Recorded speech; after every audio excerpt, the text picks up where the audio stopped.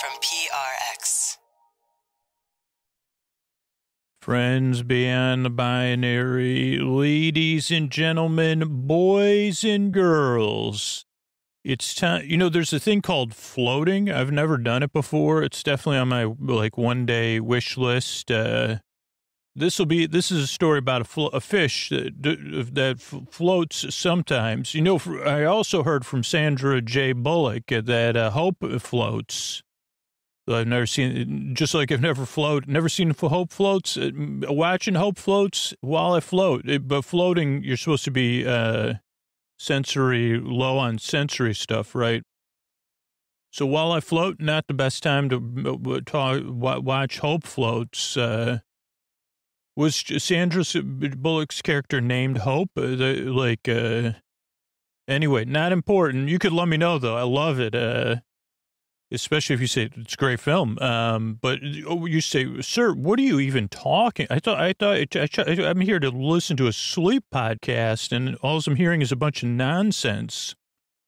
And I'd say you're correct on that one. But coming up here is a long, meandering intro. Coming up is Sleep With Me podcast, a podcast that's here to put you to sleep because you deserve a good night's sleep. It is, as part of my brain already said, does take some getting used to. It's a very different show. So give it a few tries. I'm here to keep you company while you drift off. Take your mind off of stuff. Be your friend in the deep, dark night because you deserve a good night's sleep. You deserve a place you could get some rest. So maybe I could keep you company and take your mind off whatever's keeping you awake. What'll happen here is we're going to have some support. That's how we're able to be free twice a week. Then there'll be a long, meandering intro, which is a big part of the podcast, a show within a show to ease you into bedtime. And then there'll be a nice crossover episode, bedtime story about a fish, giant friendly fish it's called. So that's it. It's time for Sleep With Me, the podcast that puts you to sleep. And these sponsors are how we're able to do it for you for free twice a week.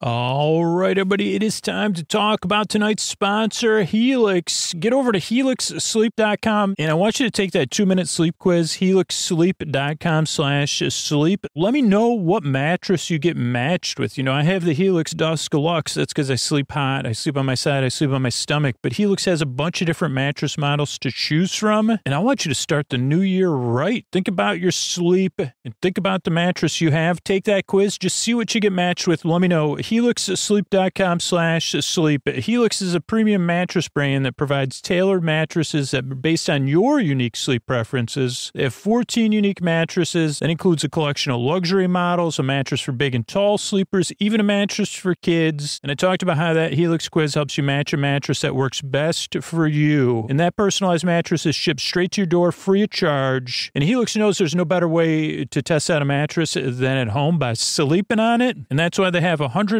risk-free trial. You get to try out your new Helix, see how your body adjusts. If it's not the best fit, you're welcome to return it for a full refund. And as I said, Helix knows everybody's unique, everybody sleeps different. That's why they have so many different mattress models to choose from. There's models with memory foam that provide pressure relief if you sleep on your side, models with more responsive foam that cradles your body if you're a stomach or back sleeper, enhanced cooling features to keep you from overheating, and if your spine needs some extra TLC, every Helix mattress is a hybrid design that's individually wrapped steel coils with premium foam layers on top. Perfect combination of comfort and support. Like I said, I love my Helix Dust Deluxe. Keeps me cool, keeps me comfortable. And not only is it the best mattress I've slept on, but it's so fast and easy. Comes straight to your door, shipped for free. Helix mattresses are American made. They come with a 10 or 15-year warranty, depending on the model. And you get to try it out 100 nights risk-free. So take that quiz. If you don't love it, I mean, I know you will, but if you don't, they'll pick it up for you, give you a full refund. And if you don't want to take Scoots' word for it, Helix was the #1 mattress pick by GQ and Wired magazine, recommended by multiple leading chiropractors and doctors of sleep medicine as a go-to solution for improving your sleep. So take that quiz, helixsleep.com/sleep.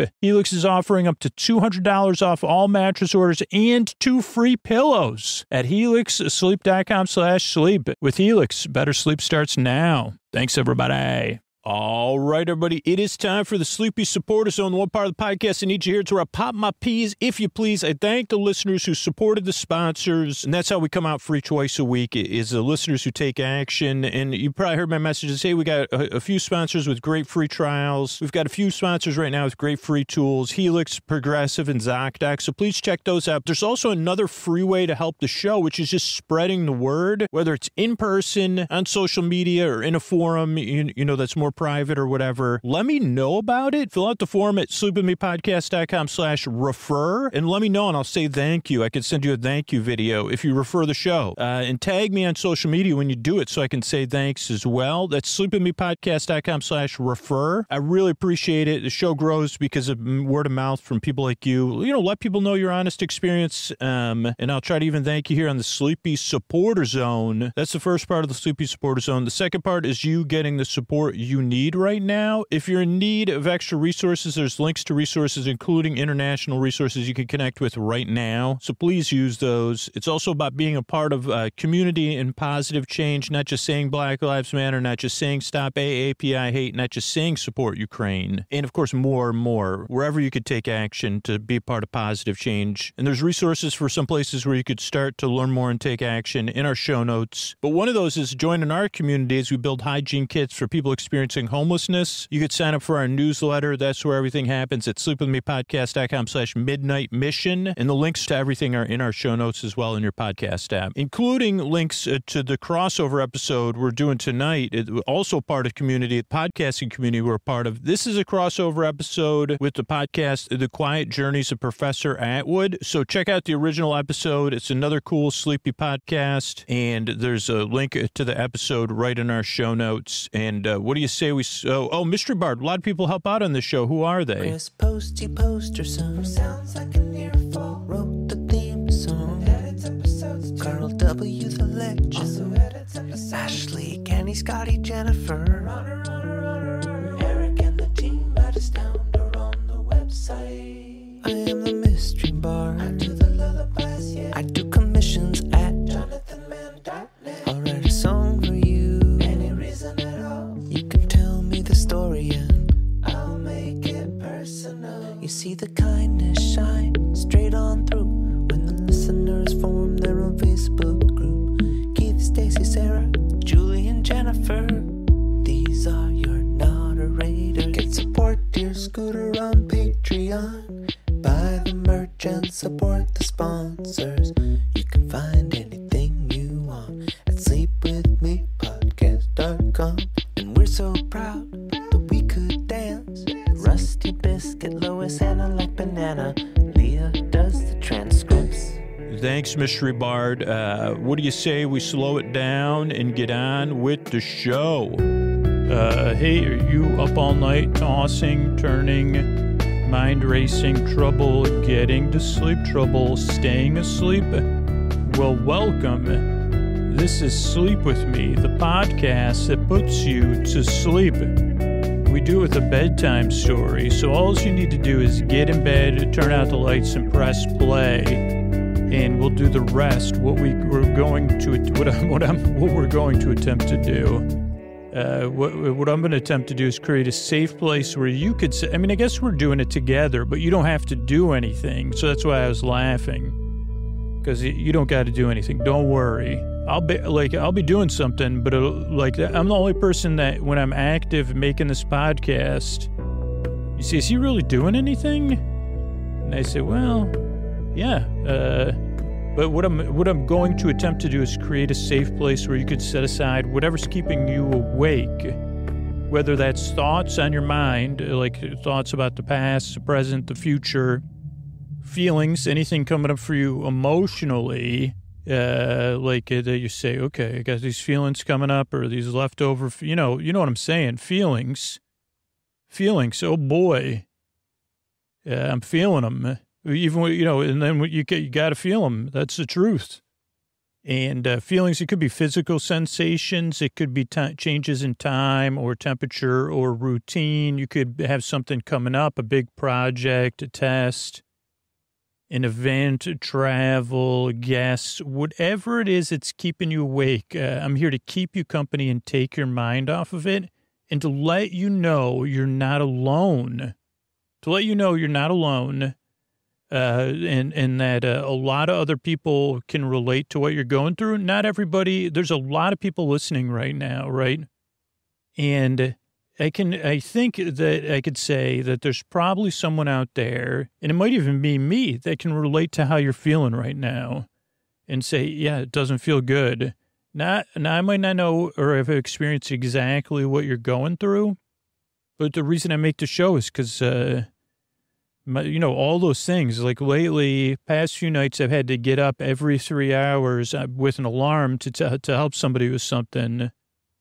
And, that has not, actually, my sleep has been better than I would have thought because I spread it out over 11 hours.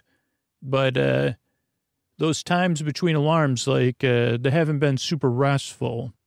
But whatever it is that's keeping you awake, there's somebody out there that can relate to how it feels. And the other thing is you deserve a good night's sleep. You deserve a bedtime you can at least feel neutral about, if not look forward to, a bedtime you don't dread. Because if it's been anything like my experience throughout my entire life, that's what can happen.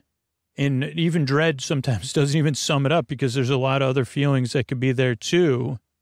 You deserve a place you could rest and get the sleep you need to make your life more manageable so you could flourish. So your life can be better. You deserve that. You really do. So those are the most important things. Now, this show, it does take a few tries to get used to. I'll try to explain why coming up here. But if you already loathe the show, it doesn't change those other facts that a lot of us can relate to how you feel. Even a lot of people can relate to not liking the show at first. I want to say I probably heard it, I'm not even exaggerating, over 1 million times. Hey, I didn't like the show at first. It took me a few tries to get used to it. I've heard that in a lot of different ways. Or even, I felt very strong dislike to you in the show. And then a few years later, I came back. Now I pay to support the podcast. Now, that doesn't mean you're going to like it if you give it a few tries. It just means that's a normal experience. But if you already know there's something about you, it's not going to work. It's not going to work out. Sleepwithmepodcast.com/no thank you has a list of other stuff because it doesn't change the fact you deserve a good night's sleep. You deserve a place you could rest. And one of us listening right now can probably relate to how you're feeling and say, yeah, I hope you find something that works for you. So all that said, what goes on with this show? First, what I do is I send my voice across the deep, dark night. Then I use lulling, soothing, creaky, dulcet tones, which mean my voice is not traditionally soothing. I go off topic. I get mixed up. My voice is, it's not traditionally soothing. It's more distracting. And you say, oh, this is a voice I could barely listen to. And some people say that at first, they mean one thing, but regular listeners are nodding in their heads. They're like, yeah, Scoots has a voice I could barely listen to. I just barely need to listen to it. I mean, some people have said I'm barely listenable, and I mean, that's true too. But lulling, soothing tones, pointless meanders, and superfluous tangents. So I'm going to go off topic. I'm going to get mixed up. I'm going to repeat myself. I'm going to wonder, and then I'll wonder why. And then I'll follow another thought as it runs away. And then I'll cradle that thought. Then I'll say cradles. What was up with that cradle? Wasn't that a bedtime story? Who puts a cradle in a tree? I'm just, other than birds. I mean, I'm not kidding. I just thought of that now. Like, wouldn't you think, because anybody that's told a story to a child between the ages of 2 and 40, they always have questions, right? That's a good thing about making this podcast. You could ask all the questions you want, and it works for both of us. But you say, like, wouldn't you have thought back in Toyland? That's where I'm thinking maybe the story was first told, in my imagination at least. And when you think 4 or 5 of the kids would say, what in the heck? I mean, they might not use a word like heck. They'd say, what in I don't know, what in oblivion? Why was a cradle in a tree? Well, and then another kid would, what kind of tree was it? Was it in a tree? Was a cradle in a tree house in a tree? And they'd say, okay, well, the parent was just really tired. And they said, the tree's rocking. Then maybe I don't have to rock the baby. And the kids would say, okay. But okay, one more thing, They say, how does a kid cradle, I don't know. I was just thinking of that. Not to, it all ends out great. Don't worry.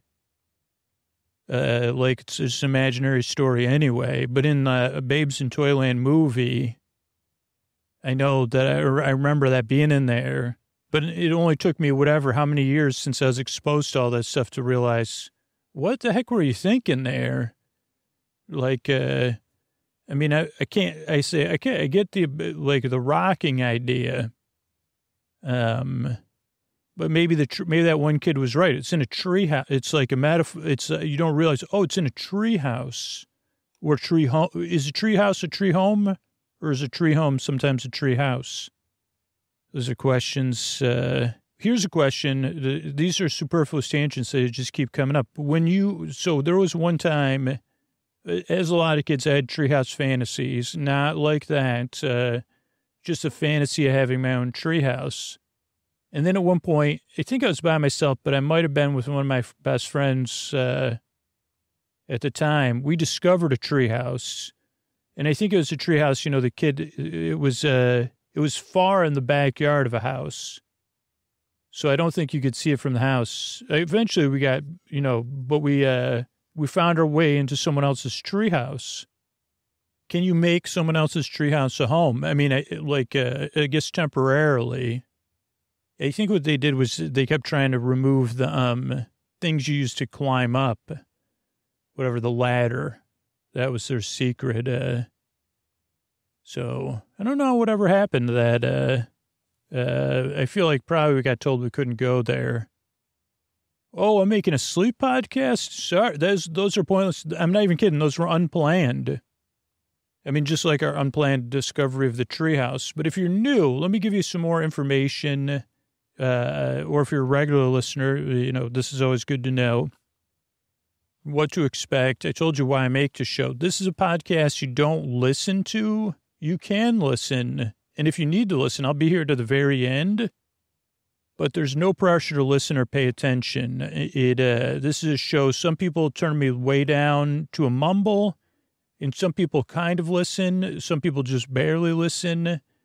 But it's like if you're waiting for it to start and me to get to the point is for me to meander around and eventually, sleep with me. I'm slowly going nowhere. Don't worry, we'll get nowhere soon. We're already there kind of thing. But really, we're going somewhere because there are people that can't sleep, so they know, Scoots is he's going somewhere. It just takes forever. And it's about the journey, but you can only have a journey if there's a destination. So I'm just saying that because there's a small percentage of listeners that are listening to listen because they can't sleep at all. But they already know that. But if you're a new listener that can't sleep, don't worry. We'll get to the end of something here.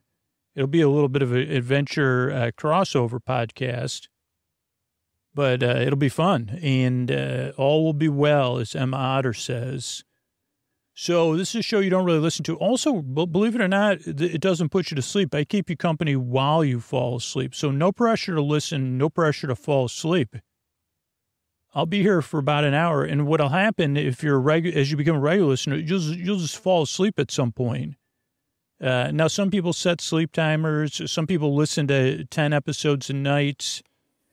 Some people listen to an episode in 5 parts over the week. So you'll kind of see how it goes for you. But ideally, you're listening to me and you're like, you're barely making sense. Oh, I'm awake. It's time to get up.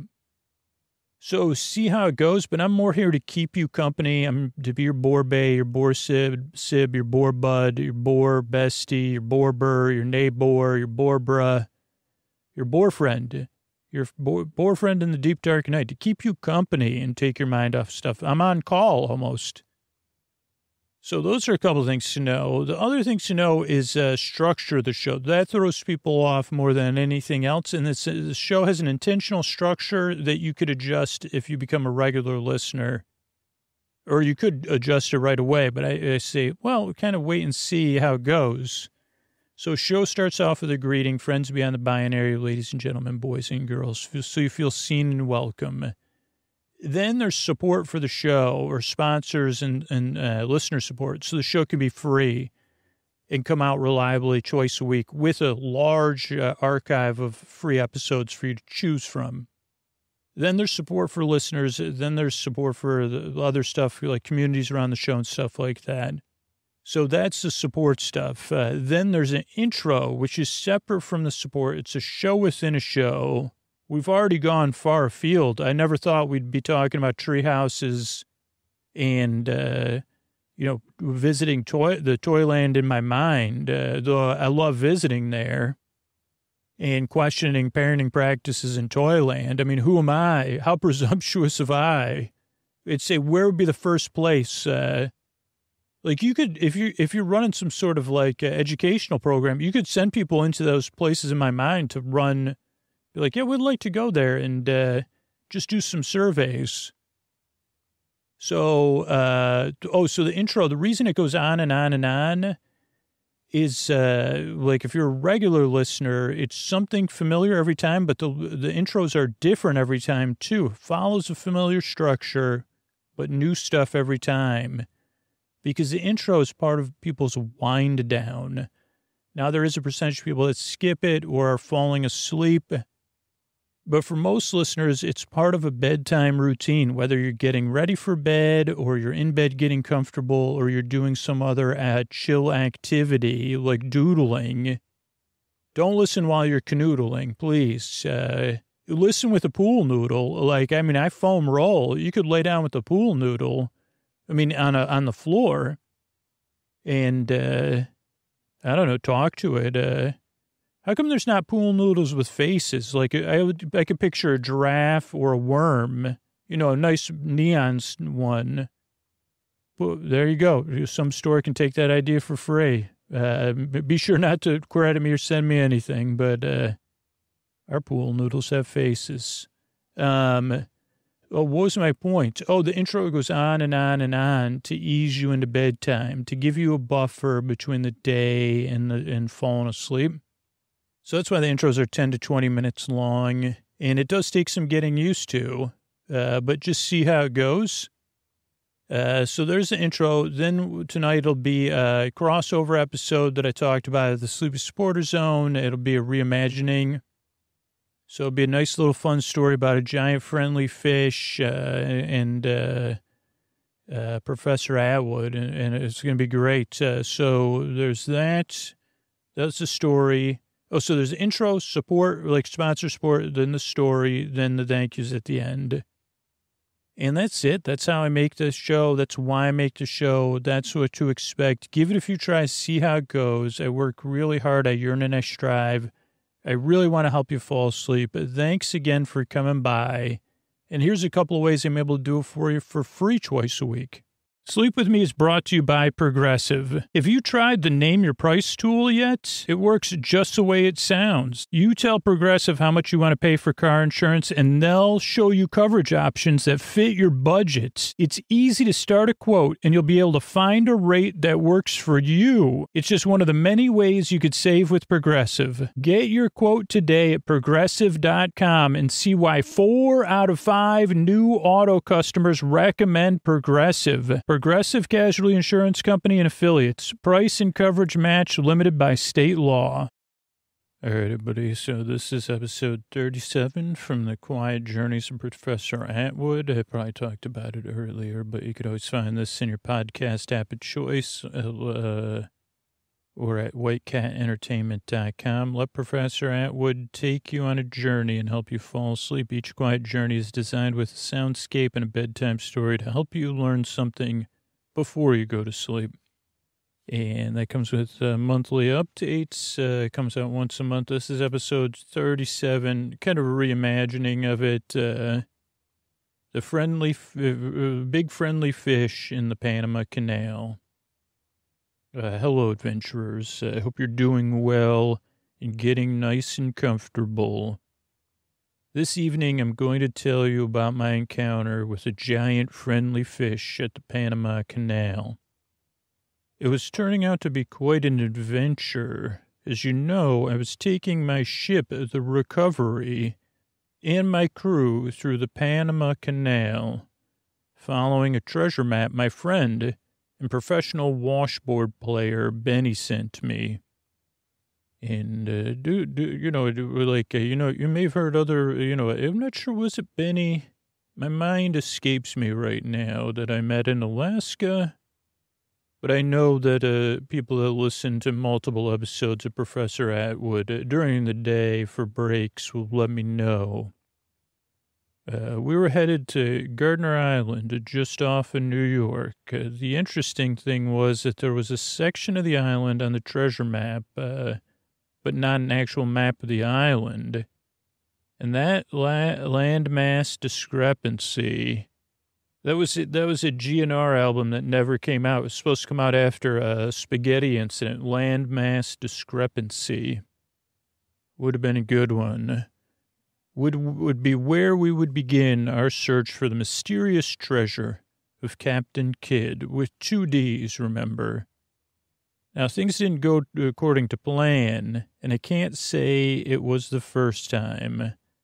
Honestly, plans when you're adventuring are more like guidelines. You know where you're going, but you always have to roll with the old, roll with the ship, as they say, roll with the waves. Or it may have been Steve Winwood who once said wisely, roll with it, baby, or just roll with it. But it might not have been Steve Winwood, and many of you may say, Steve Winwood, not familiar, which you say, okay, well, roll with it. Steve Winwood may need to roll with it then. There was that time Professor Tansky and I decided to take a vacation together in China, and that's when we found that there was a second Great Wall built just under the first. That was a time that unexpectedly Professor Tansky, they were running. They were trying to catch a balloon shaped like a puppy poo. And this balloon was caught in a downdraft. It was not a helium balloon, but it's a point of order, I guess. It was caught in a downdraft where they went down a friendly-looking tunnel, so well lit, and that did lead to the discovery of the second wall. And I also had to remind Professor Tansky, maybe walk next time or let us know. By the way, maybe don't chase every balloon you see. Anyway, it was smooth sailing on the Pacific Ocean as we were on our way, following the course Colin, our navigator, had charted. And things began to get complicated when we arrived at the Panama Canal. Now, you might be surprised to hear this, but we were waiting our turn. We got the VIP canal lane because Professor Perez from the Panama Canal Authority Special Projects Division radioed us. It was definitely a big concern, as while their name is the Panama Canal Authority Special Projects Division, I knew that was an interesting ruse, an interesting use of language, because projects actually was Panama Canal Authority Special Challenges and Growth Opportunities Division. Usually unexpected and unplanned challenges and growth opportunities division. And what a challenge and growth opportunity they had. A big friendly fish was going right down the middle of the Panama Canal, with a giant smile, a smile so wide that it was incredibly distracting. And I admit it, this growth opportunity and challenge seemed a bit out of my wheelhouse, but sometimes it's good to get outside of your comfort zone and say, well, let me help with this challenge involving a giant friendly fish. So anyway, back to what was the story. I had Captain Flynn bring us through bring us through the initial canal locks and into the center of the Panama Canal. Professor Perez looked on nervously as we entered the center of the man-made Gatun Lake between the Pacific and Atlantic Oceans. And then we saw it. What could only be described, like my crew, first they were gasping, then some were giggling, some were chuckling. So many noises my crew was making. Is this giant, again, you know, the title of the story is Giant Friendly Fish, in which when a fish is smiling in a non-metaphorical way, an actual smile that you could feel on the inside, you assume they're a friendly fish, and they're giant. And it was swimming around our ship, but other than smiling and occasionally making eye contact with someone, it seemed like it was mostly ignoring us. It was just swimming around the perimeter of the engineered lake between the locks. Now, water was not very deep, and we were pretty close, so we had a pretty good view of it swimming around. And it was big. I mean, we're talking 80 feet long, fin to nose or whatever, fin to smile to rear, cheek to cheek. There's, I don't know, like, but it did, there's something else, though, because it just seemed to swim in a circle over and over again.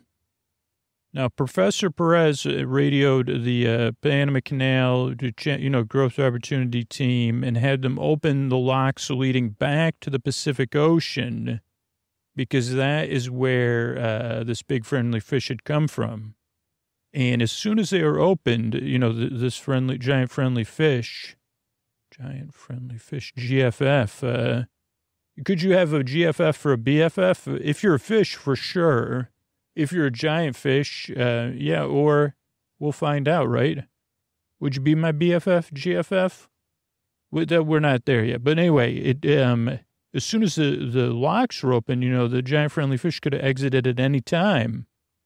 But it did something curious. It examined the opening for a moment, and then it ignored it and kept on swimming around the perimeter, as if it knew the open locks would lead it back to the Pacific Ocean, but it chose not to go. Very curious indeed. Professor Perez shrugged her shoulders and ordered the locks closed again. Now, the crew had lots of questions, and obviously Dolores, who was in charge of SSO, ship safety officer, ship shape and ship safety officer, once again asked about, are we 100% sure just because we feel like the smile and eye contact of this giant fish and a sense of friendliness, are we sure this fish is friendly? And I said with confidence, I'm not sure, but I feel good. And that led us to our main problem. Okay, the fish was swimming around, ignoring us, ignoring a way back to the sea. And even when we tried, to show it, hey, we tried to show our ship, anyway, I'm getting ahead of ourselves. It didn't seem to want to follow us or even acknowledge, other than occasionally with eye contact only, that we were even there. We didn't know what to do. And I had to think for a moment. This wasn't an easy one to puzzle out. It wasn't like that time long ago when I was in that temple in the Amazon and I fell asleep and then I woke up and I wasn't sure where I was. I mean, sometimes that happens, just like in the movies, you step on something or you take something gold off a pedestal, and normally then you got to, move fast, wherever, if you're in a hurry. Now, that one time that happened when a scholar from my team interpreted some pictographs incorrectly and took mistook lots of good stuff for impending trouble and growth opportunity challenges, but in an immediate way. And then they kind of got nervous, obviously, because they had a strong reaction to thinking, oh, I don't know if I want this immediate growth opportunity. So thankfully, while they were caught up in that, and this was a time I assessed my team building, pre-adventure team building strategies. But what I did was I found a rotating wheel with ancient symbols, and I just had to rotate those, and then a hidden door opened, and we were off. Now, this was a bit more complicated than just figuring something out like that, like a clear problem to be solved. We had something we didn't understand. Things were kind of in a closed circuit, so to speak, with the big friendly fish in its own electrical loop, ignoring everything else. And there was only one way to approach this problem. The giant friendly fish continued to swim and swim and swim and swim and swim and swim and swim. Swimming. And I realized that, okay, first I got caught. I said swimming, swam. It had swam earlier, then now it's swimming. It's on a swim. And, okay, I said, well, I have to communicate with this giant friendly fish if I want to get it. Now you say, what's the problem? This was a giant fish, and people said, like, because other ships are passing through. One, no one wants to bump a friendly fish. Two, the fish did take up a lot of space. And three, everyone that saw this friendly fish that wasn't on a specific task like we were, they mostly would be consumed with laughter and joy, and then they would just want to watch the fish. So that was what happened before we arrived, before our story even started. Okay, so I had to get in touch with this giant friendly fish, and that's not, easier said than done, because, I have experience with some land animals, speak of the universal pantomime language, old UPL. But sure, sea creatures, they're different. It might be a different situation.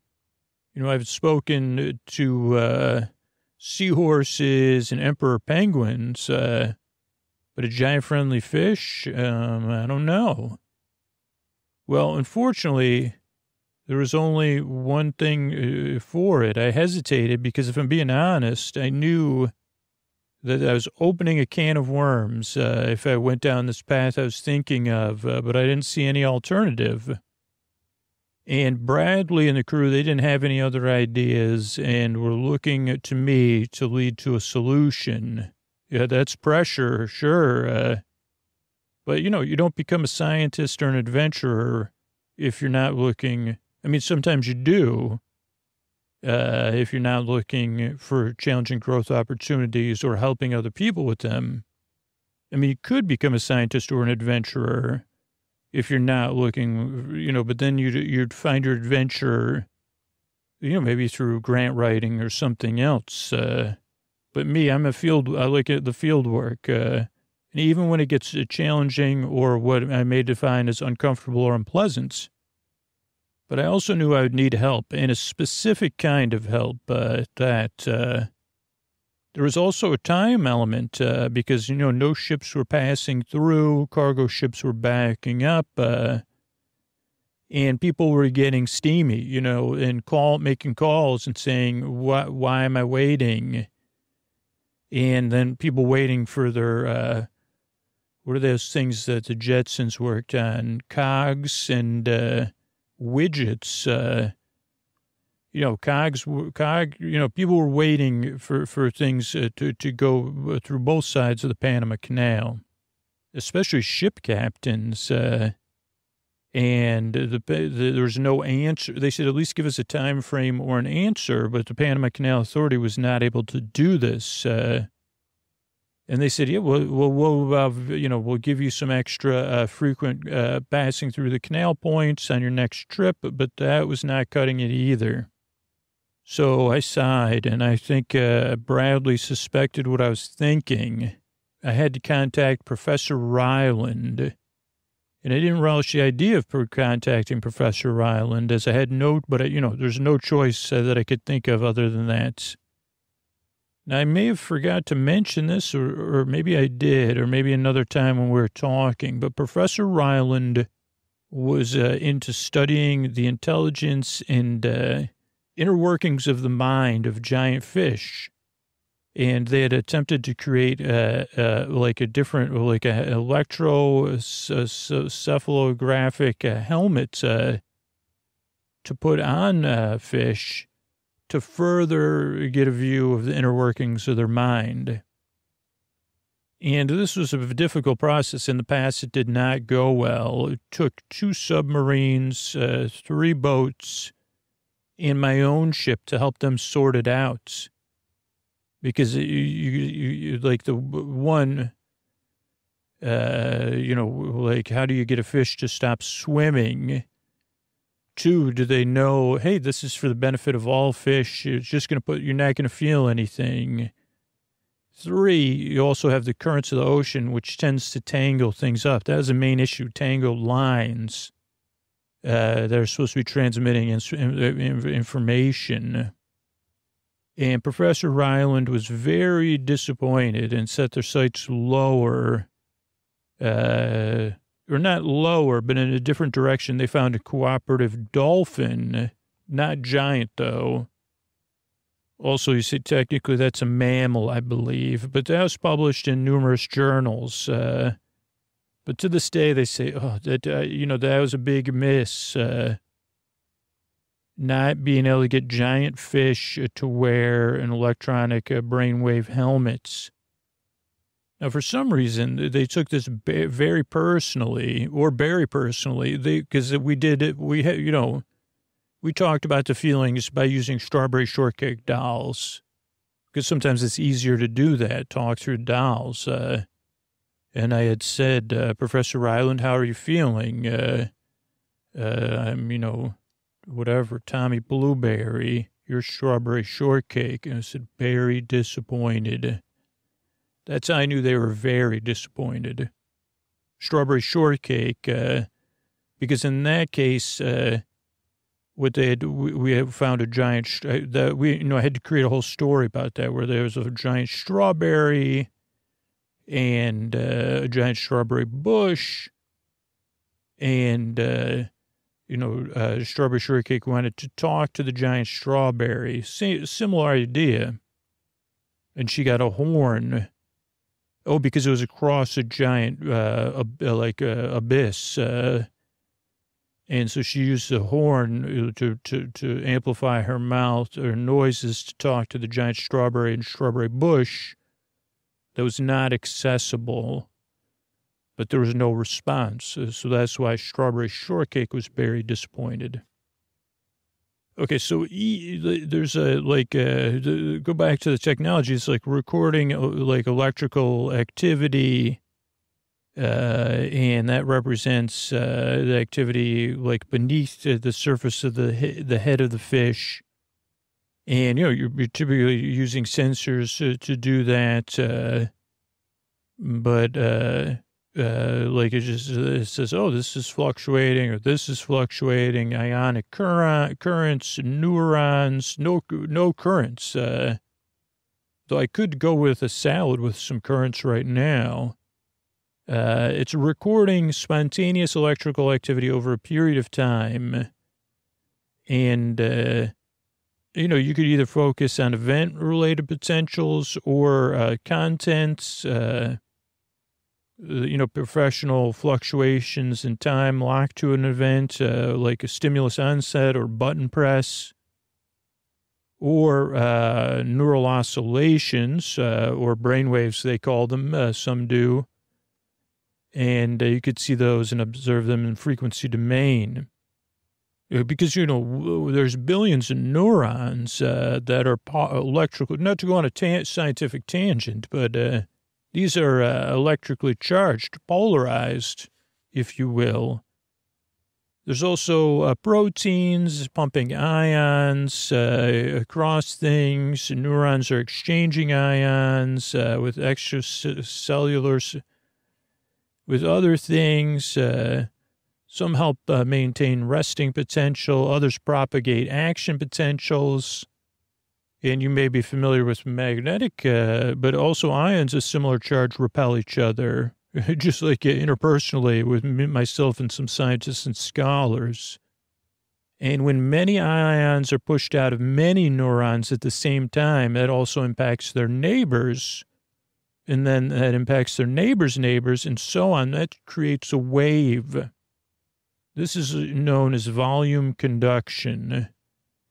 And when a wave of ions reaches the sensors, the sensors have electrons in them, which are pushed or pulled, and that happens easily. And the push or pull of voltages between any two electrodes, it can be measured by a voltmeter. And recording these voltages over time, that is what we're going on. Electric potential generated by an individual neuron is far too small by individual one to be picked up. So it always reflects the summation of synchronous activity of thousands or millions of neurons of a similar spatial orientation. But as you can see, you got to be lined up. So if it doesn't have a similar spatial orientation, their ions do not line up and create waves and don't create waves to be detected. You know, there's pyramidal neurons, that are lined up in a pyramid structure. Those are well aligned and work together, or fire together, or activate together. Because voltage field gradients fall off with the square of distance, though, activity from deep sources is more difficult to detect than the currents near the skull. There could also be oscillations at a variety of frequencies. Several of these oscillations have characteristic frequency ranges. Spatial distributions are associated with different states of functioning, waking, sleeping. These oscillations represent synchronized activity over a network of neurons. The neuronal networks underlying some of these oscillations are understood. Thalamocortical resonance. That reminds me of thalomores, I believe. Back when I used to adventure as what was I? But that was an adventure I used to have. Still may have. 10 years old, I still play it when I need a little oblivion. Anyway. Not that kind of oblivion, just an adventure with my scrolls of elders. Okay, where was I, though? Oh, you got oscillations, thalomortical resonance, sleep spindles, posterior basic rhythm, and dreams about having, that's where it all comes from, maybe. And research that measures this stuff with spiking of neurons and the relationship between the two is complex. There's gamma bands in phase, delta bands, that measure the neuron spikes. And sometimes you use a gel or a paste. And you want to reduce impedance. So you may even try to clean everything off so you get a good signal. And again, that's where the wires come in, which is what gets tangled in the ocean due to the waves.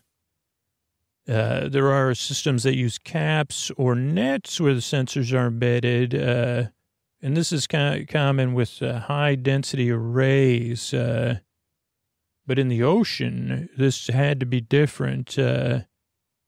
And, of course, not all sea creatures are the same, so Professor Ryland tried to create a custom helmet with netting that was waterproof and comfortable for a dolphin and wireless. Now, regardless of the type of mammal that wears the helmet, The signals can be stored electronically, filtered for display.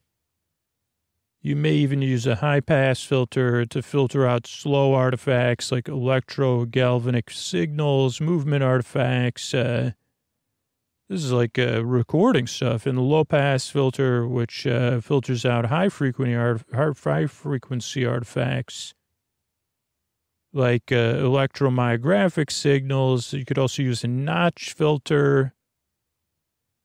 Now, something else we didn't have to worry about was we were in the middle of a engineered canal. Now, so I needed to tie this all together because there was researchers in University of California, Irvine, that had developed processing techniques to identify correlations of imagined speech and intended direction.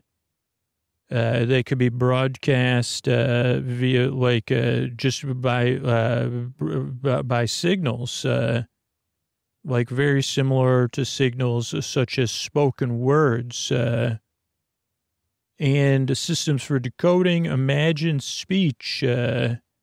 These are like a brain-to-computer interfaces.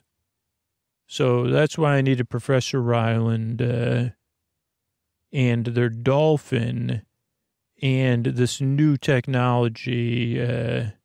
With all these elements working in tandem, I believe we could communicate with the giant friendly fish if you followed everything I said. Now, if you did not, you did not. But we know, what could we do? So I explained the plan to the crew in a briefer way, but they listened to this recording too. But they still looked at me blankly, except for Bradley, of course, because he knew Professor Ryland, and despite the possible obstacles, Bradley was like, this might just work. Everyone then got to work with their assignments because there's lots of preparation. Now, I first got a hold of Professor Ryland out in the ocean, and Professor Ryland was in the Pacific Ocean just outside of Hawaii. We started talking about the helmet and what went wrong putting on a giant fish. And as familiar with our communications, I thought, said, let me tell you about a relatable situation I'm in right now. But Professor Ryland seemed melancholy about this. He said, oh, wait a second, this is another giant friendly fish. I don't think it's going to work. And the whole ocean is going to mock me. Now, the dolphin that Professor Ryland worked with, Phil, was with him, nudged him on the side of his boat. That cheered him up. It looks like Ryland and Phil developed a connection through brainwave helmets. So that was a positive sign. And Professor Hyland thumbed up, we'll help, but it'll take some time for us to get here, probably a week. And I said, that's too long. But I had another idea to get them there quicker. So my next call was to Gully, and we go way back on adventures and unexpected problem-solving opportunities. So they owed me a favor, and they worked with the researchers at UC Irvine. I said, we're going to need that equipment. We're also going to need it waterproof, and we're going to need it ASAP. I also need you to use some sort of high-speed travel and pick up Professor Ryland and the dolphin, Phil. And they hesitated because they knew that Professor Ryland liked to vent on travel trips and that they would have to hear that. And I said, well, but you said it, call you anytime. So they got a high-speed helicopter, and they said, we consider it done.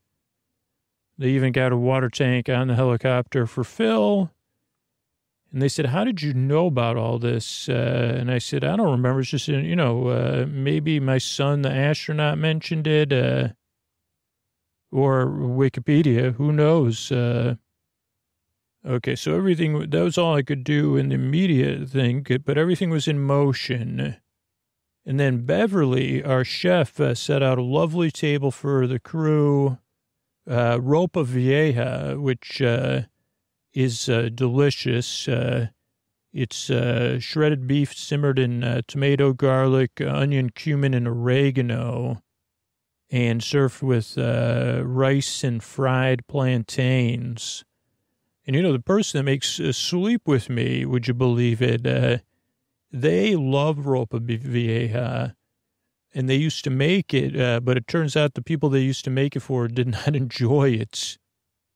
And so in an ultimate irony, they don't make it anymore. But Beverly also set an extra place for Professor Perez, who was staying with us on the ship until this giant friendly fish matter was resolved. And Dolores, the ship safety officer, said, I want to keep an eye on the behavior of the giant friendly fish, which was still swimming in circles and ignoring us. And then it was next morning that Gully arrived in the helicopter with Ryland and Phil. And that was quicker than I expected. Gully said they made some uplifts or upgrades to the helicopter, but it wasn't time for discussing that. Now, Gully was very affable. It took a lot to surprise them, but seeing a giant friendly fish swimming around the Panama Canal did the trick. Professor Ryland, Gully, and Phil were all slack-jawed, then laughing, then elbowing one another at what they saw. I mean, when you're seeing a giant friendly fish swimming around and around and around, it gets your attention in a good way. But they also had helicoptered in, so they saw the impact of the backups. Now that everyone was here, I explained my plan. Professor Ryland would modify Phil's helmet, and then they would use the research communication speech processor. Then Phil would use this marine brainwave power to communicate with the giant friendly fish and figure out what's up. So essentially, Phil the dolphin was acting as a wordless translator for human to fish to dolphin to fish communication. So we started putting the plan in action. We had a good night's sleep the night before, so we put on a helmet on Phil, then upgraded the firmware and the software of remote receivers, powered those up. Then we also, at the same time, were getting Phil adjusted to, the water, easing Phil into the water of the Panama Canal through a series of pumps and stuff like that. And eventually Phil was fully in the Panama Canal and started swimming around in the general direction of the, and Phil had adjusted at this point to the fact that the fish was smiling. And you might say at this point, like, what's the difference between a fish that looks like it's smiling, but it's just its natural structure? And it would say, well, I don't want to reveal the actual, I said to the species of fish, their representative said, please don't share what species this giant fish is, because it's going to confuse people. And then when they look for us, they'll look for a smiling fish. No, this specific fish was smiling. It wasn't the natural state of the fish.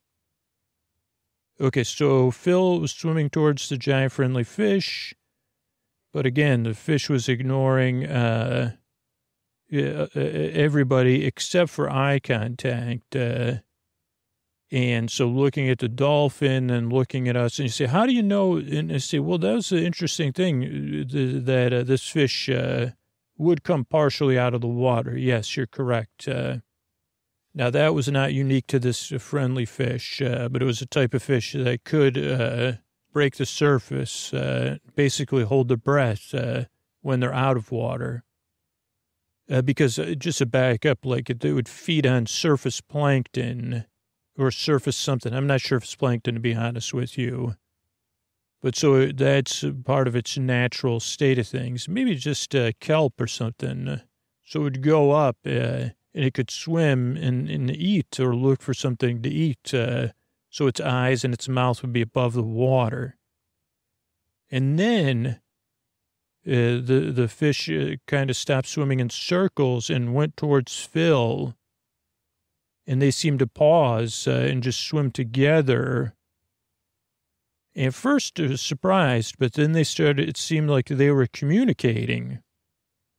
And everyone started cheering. And then we were on a delay, though. So the content was being relayed to Ryland at the receiver, translated and sent to us. And we knew that this also, the game of telephone that children would play, that this would probably not be 100% accurate, but we would be able to get a general idea of what they were talking about. And we were able to get an idea of why the giant friendly fish was swimming around and around in circles where they were. And part of what stuck out is that Professor Ryland paused, unsure if this was correct translation. And Ryland said, Phil, let me just, can we rephrase this? Can I rephrase it to you? Can you rephrase it to the fish? A lot of rephrasing, reflective, active listening type stuff to verify things. Because also the funny thing is dolphins are a bit of a trickster sometimes. So it turned out the fish's name was Cecil.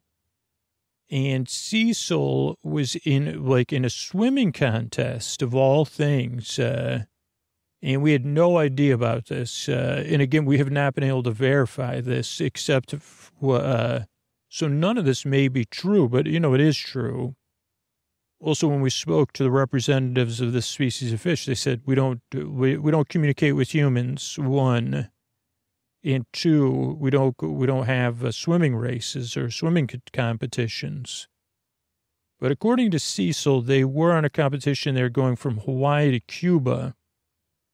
And this is where it gets really interesting, was that Cecil had found out, because Cecil is friendly and likes to make eye contact with all beings, but sometimes humans, Cecil had slowly learned about the Panama Canal from running across other ships. Because a lot of times they say, we got to go through the Panama Canal to get to the Atlantic, like in the gap of like a friendly fish not speaking to you, but smiling and making eye contact with you. After thousands and thousands of contacts, naturally, a large number of those contacts want to fill that air with something like a conversation. So Cecil said, wait a second, I can win the swimming competition by using the Panama Canal. And this was, according to Cecil, a tradition among the school of fish they hung with annually.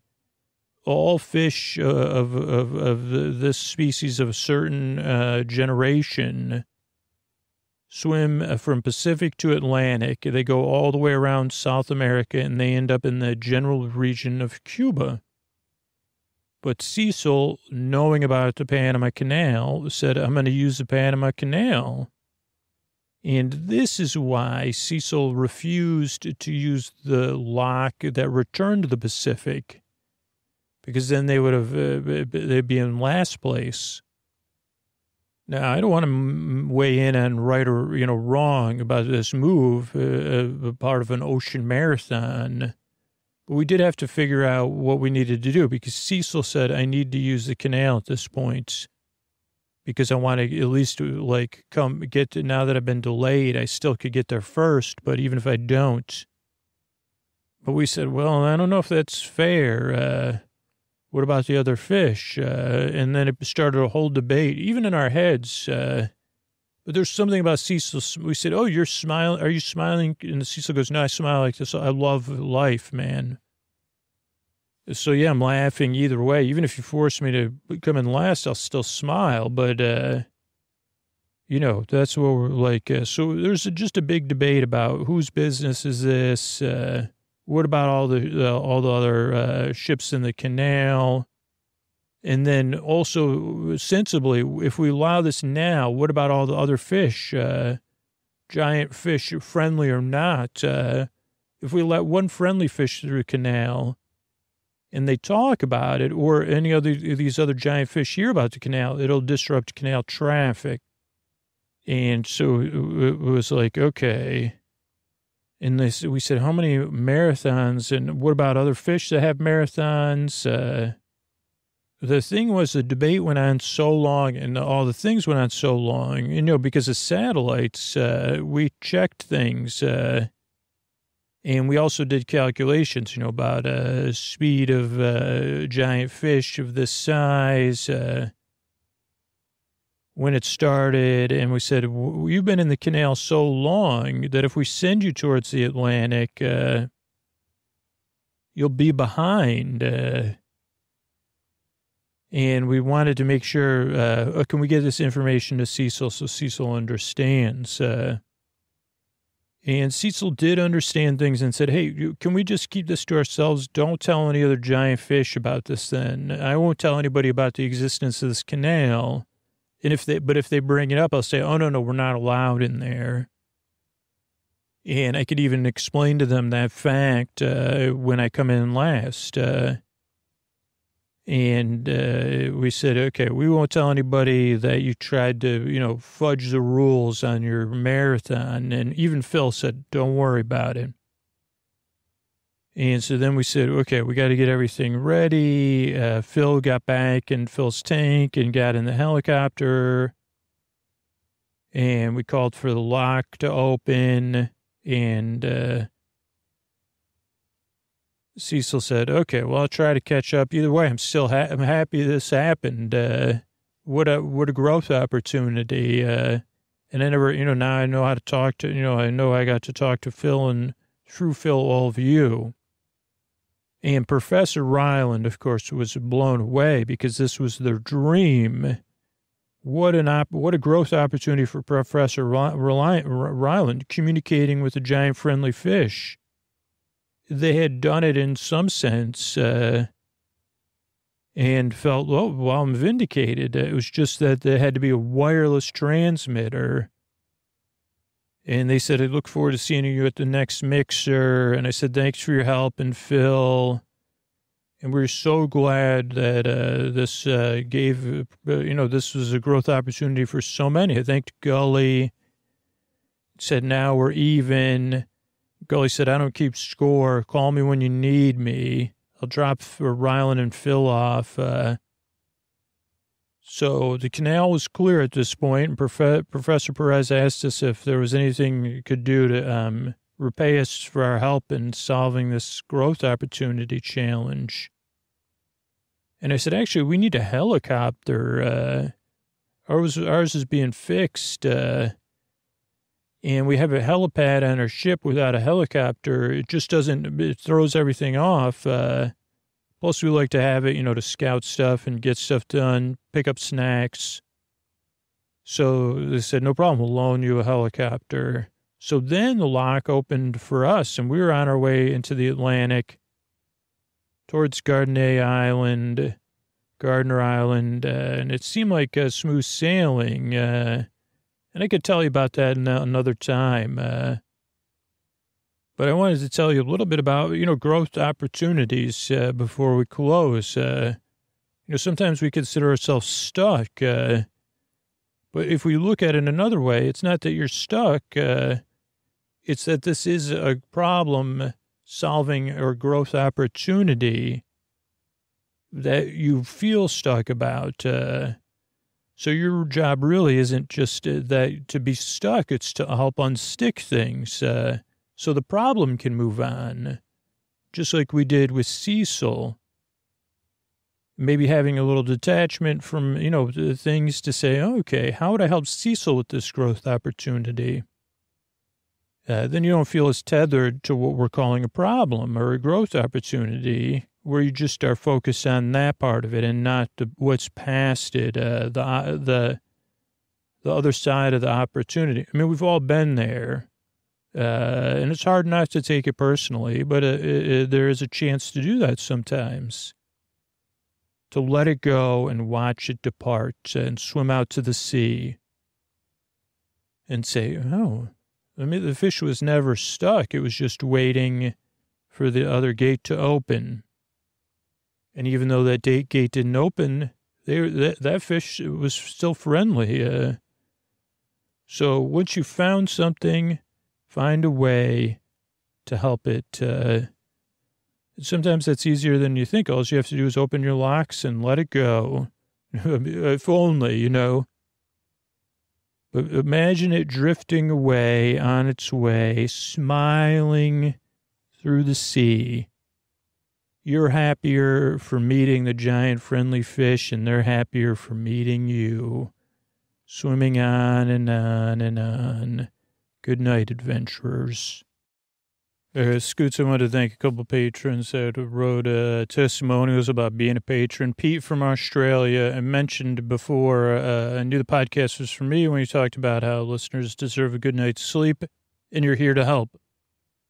I also struggle with depression, anxiety, and just make me feel like I'm worthy, come across as a lovely person. I do get lonely at night. I'm single. You're a nice person to listen to. You say some funny things, too. Thanks, Pete. That's awesome, Pete. And then Savannah from Boothby, Maine. Been listening to Sleep With Me on and off for 5 years, having discovered it while studying abroad for 6 months. During that time, my struggle with anxiety and homesickness made bedtime very difficult. Sleep With Me was finally a solution for sleep that works for me.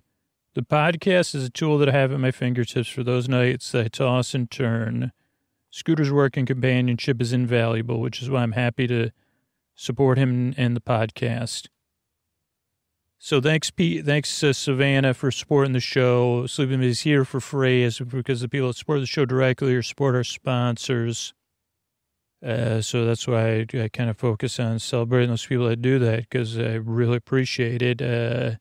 You can support the show for free, too, by spreading the word about Sleep With Me or podcasting, just letting people know, hey, this is what a podcast app is. This, if you want me to show you how it works, you know, soft sell type thing. It helps everybody. So that's it. And then we got some Tuck You In sponsors after this sometimes. That was what really helped us grow the archives over the past couple of years. So, yeah, thanks so much and good night.